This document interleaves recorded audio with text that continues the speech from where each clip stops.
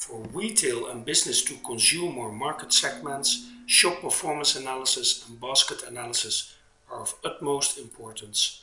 I'm going to show you how you can use self-service agile business intelligence to do so. I have a data set which composes of 2 months of data on transactional and items sold elements for a number of 7 shops. The data that I have composes of amount items sold, articles of course, discount percentages. I have the population of the people living in the city where the shop resides, sales including and excluding VAT and sales quantities, and of course the tax amount and the individual transactions being paid at the cashier. In terms of hierarchies, I have geospatial hierarchies. I created 2. I have product hierarchies on 6 levels. I have of course time hierarchy with the moments the articles were sold, and I have some additional elements like shopping cart information, loyalty card information, store information, and some information about the item types. Starting to analyze in Lumira is really easy. I just click the plus button, and here we go. Let us create our first metric. I choose sales including VAT, and I'd like to have a look at it per store. So I select my store, and over here are the sales performance figures per store. I might be interested to look at it per month. This gives me the split per month. I could change the chart, for example, in a stacked bar chart. And over here you can easily see how these selling weights per shop are divided over the different months. Very interesting analysis is the following one. I'm going to compare the sales amount figures versus the sales population metric. So the amount of sales per people living in a specific city. And to do so, I choose the Marimekko chart. I have my sales amount already on the screen. I also tick for the column with the population metric, sales versus population metric. I am going to have a look at that per store. And this is very interesting information. If I put the view on normal stacking, then you can see the following, that the absolute number in this city is relatively high, but there are living a lot of people in Lelystad, making a percentage is 4.6%. However, in Roermond, a lot of people come apparently to this city that has a shopping mall. Not so many people live there, but you see the sales population metric is very high. This is due to the fact that Roermond is nearby the German border, and a lot of German people come visit Roermond during the weekends. I could, for example, also take the day of the week, including in my analysis, which gives the following overview. Yeah, so now you can very clearly see that Roermond has a very high sales population metric, making it interesting to market, for example, people outside the city to even increase the sales furthermore. Well, I've now created a number of analyses which I can all bring to my final dashboard, which I will show you right now. This is the landing page of my final dashboard, which composes of 13 pages, and I created 4 sections: global with a global overview, a store overview, item, basket analysis, and I have a purple section, optimization, where I have some advice to change the mix in the baskets. On the top header you see the key metrics. I can centrally, we have 2 charts indicating the performance per store and per month.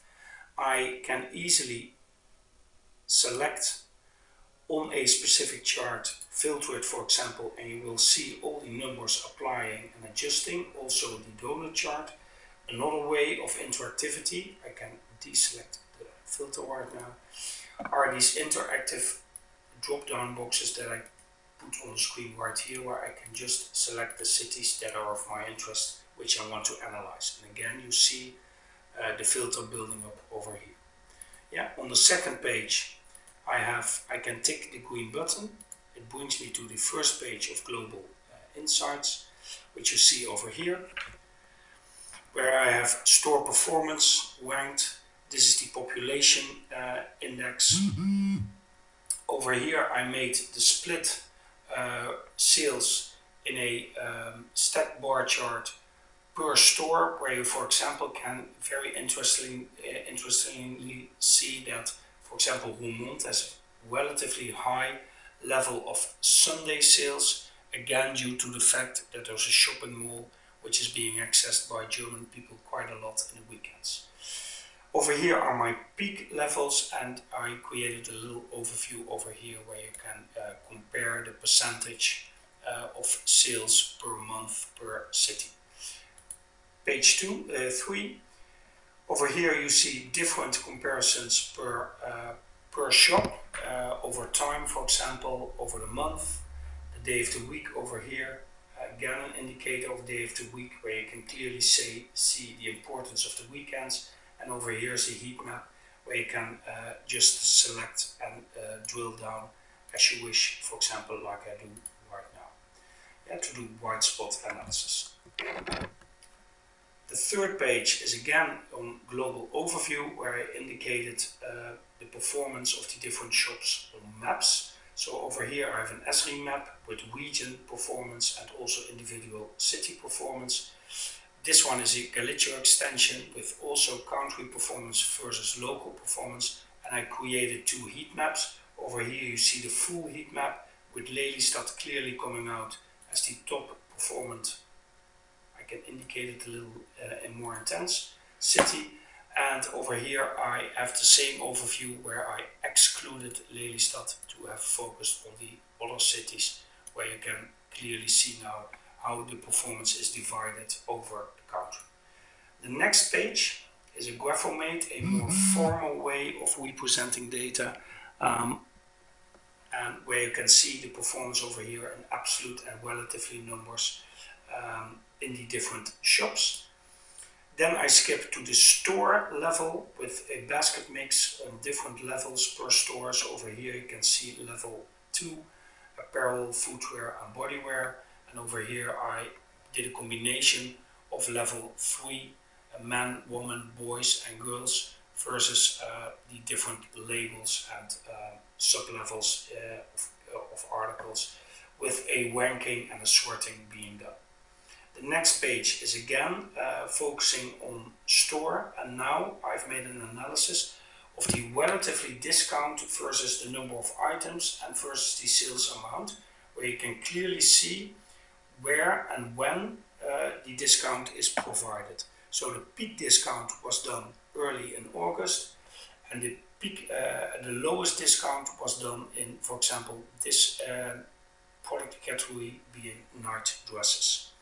Going to the next section, over here I have on store levels a number of rankings, where you can see rankings per sales value and rankings per items sold. And over here there is a subcategory ranking on articles versus a higher level of articles, similar over here in the donut charts.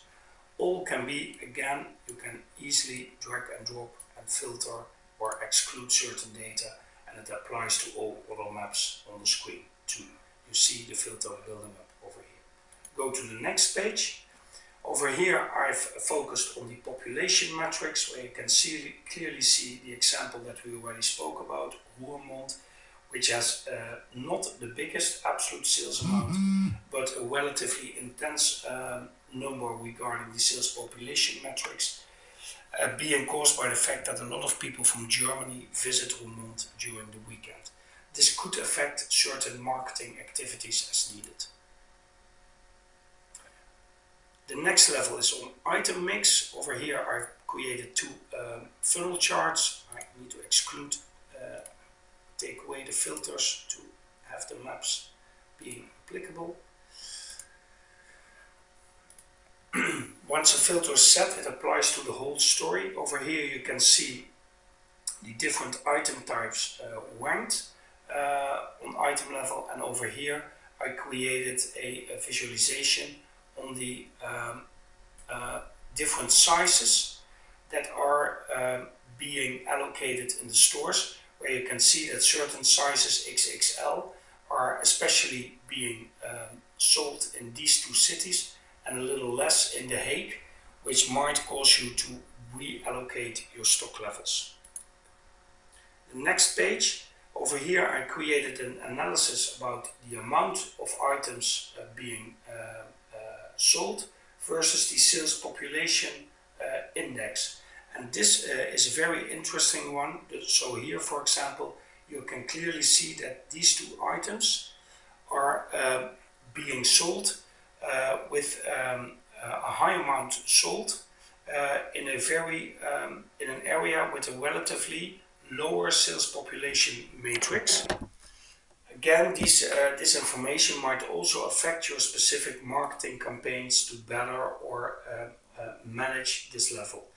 Over here you see a very interesting analysis where you can have interactivity and have a look at, for example, certain article numbers, like for example t-shirts, for woven t-shirts, which you might want to compare versus the specific cities, and then you see, for example, that the size XXL in this type of t-shirt is specifically being sold in 4 cities, not in other ones, so you might want to reconsider your stock levels for the cities where there is hardly any selling to be done.